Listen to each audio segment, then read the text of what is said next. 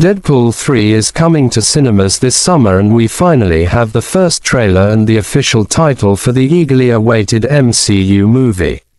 As heavily rumored, the first trailer arrived during the Super Bowl on February 11th, giving us our first footage from Deadpool 3 and the official title, Deadpool and Wolverine. Originally, the movie was scheduled to hit cinemas on September 6, 2024, before it was pushed back to November 8, 2024, and suddenly moved forward again 6 months ahead, before being delayed to its current date.